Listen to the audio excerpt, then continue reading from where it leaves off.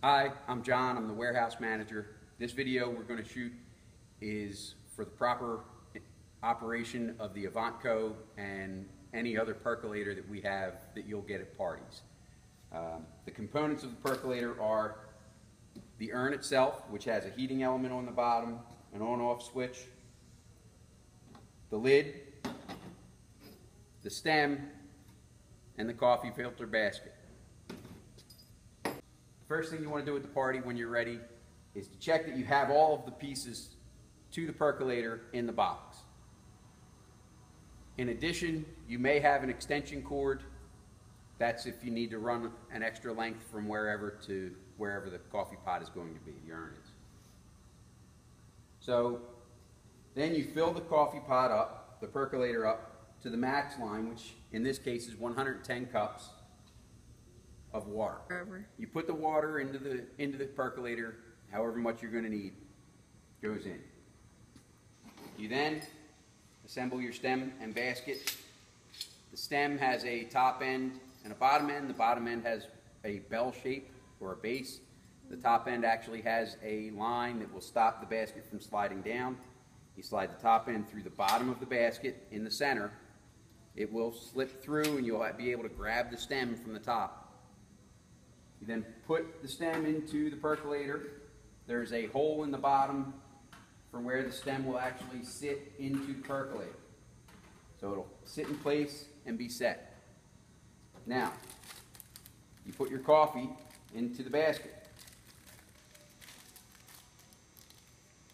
In this case, because this is just a demonstration video, we're using a small bag of pre-ground coffee. At the event, you'll get a large Ziploc with at least a pound of regular, a pound of decaf, and whatever else you may need. You then grab the top of the stem and you kind of shake it around in the center.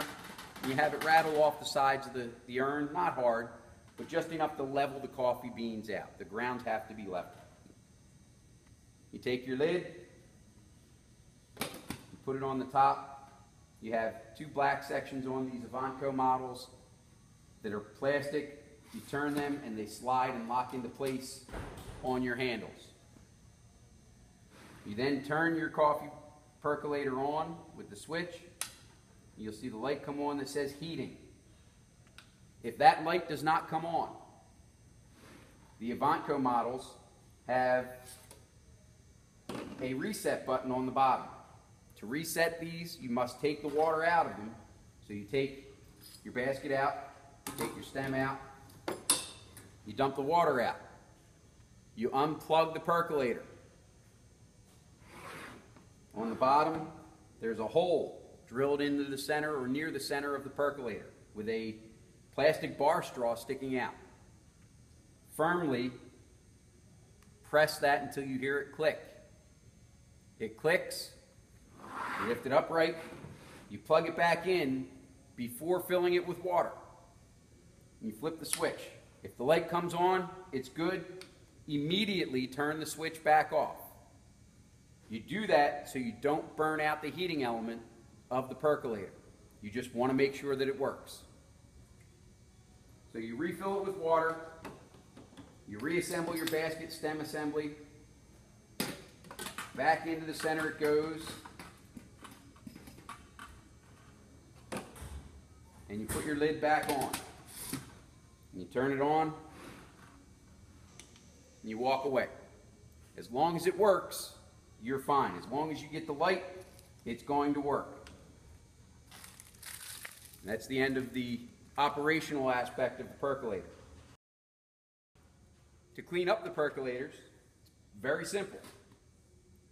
You turn it off, unplug the percolator, safety issue, you never want to get electrocuted, so you unplug it, you're dealing with water. Take the lid off. The used grounds get dumped into a trash can. The water gets dumped into a sink. Then your dirty basket goes in the bottom of the percolator. Your dirty stem goes inside the percolator. Your lid goes back on the top. You screw it tight, and the whole thing goes immediately back into the percolator box. The box gets closed and loaded onto the truck. That's all there is to it.